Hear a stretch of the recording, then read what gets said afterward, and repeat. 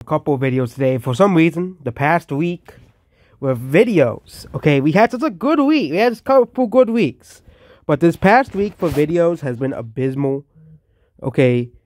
But we have this. The Mario movie physical release date has been seemingly delayed. So, we all know the Mario movie came out. It's going to make $1 billion, obviously, this weekend. Okay. But apparently, the movie is not coming out on June 6th. Okay. That was the week release date. And now, it is basically July 1st, which is basically a placeholder date for the movie. Okay. It is a placeholder date for the Mario movie. Okay. That's what it is. And yeah. That is it about this Mario movie here. And yeah, that is basically what this video here. Goodbye.